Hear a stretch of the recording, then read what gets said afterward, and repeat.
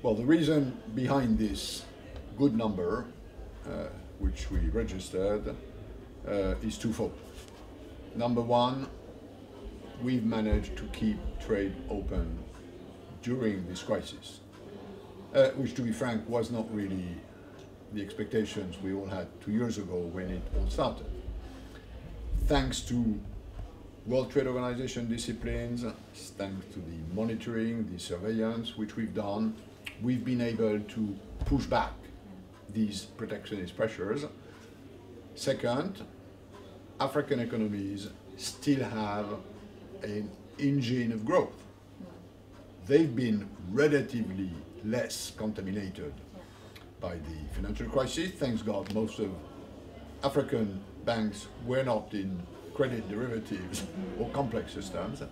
So there's more growth coming back, and trade is open, which is something which we have to remain very, very vigilant on. It seems as though the approaches to trade vary depending on where you're coming from. People would argue that America could pursue a more export-oriented growth strategy, but they're choosing to focus on the internal dynamics. Germany and China, net exporters, are continuing to try to influence as much as they can their export capacity.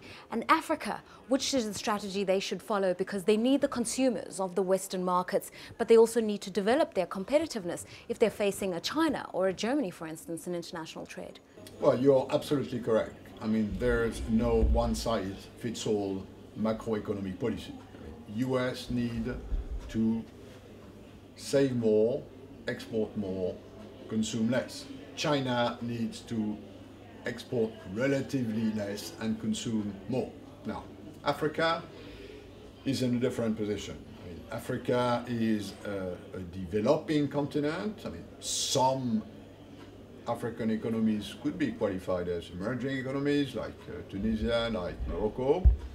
But you're right, there still is a problem of basic competitiveness. Now, in my view, this problem stems mostly from the fact that Africa's trade has remained what it was in colonial times.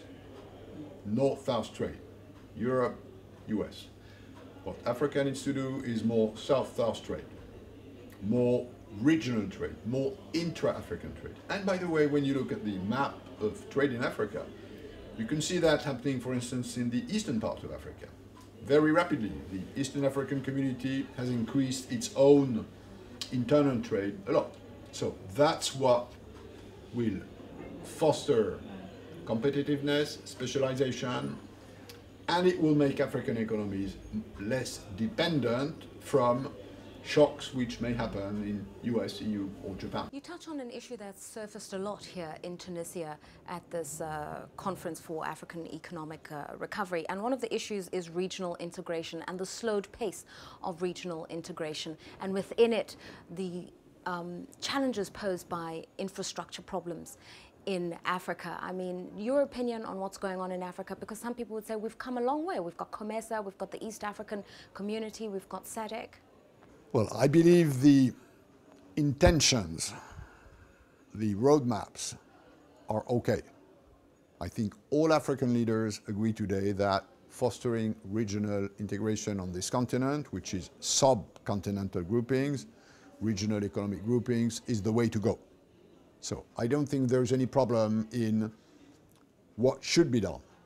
The question is getting it done, which involves quite a lot of political energy, leadership, business mobilization, overcoming bureaucratic hurdles, customs, procedures, red tape.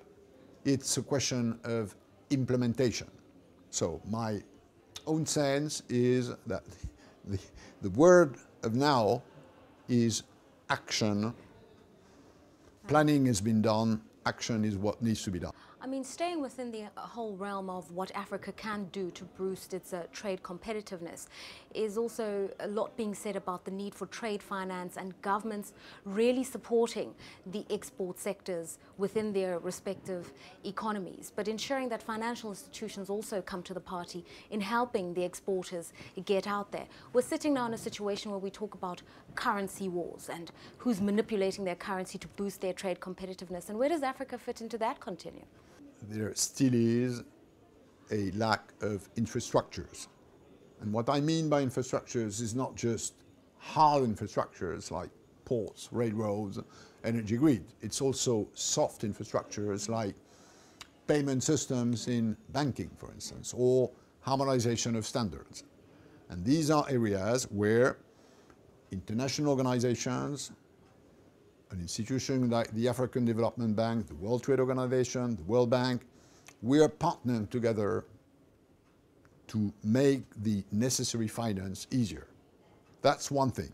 And there's been big progress in recent years, and I think the role of the African Development Bank today is not comparable at all to what it was 10 or 20 years ago.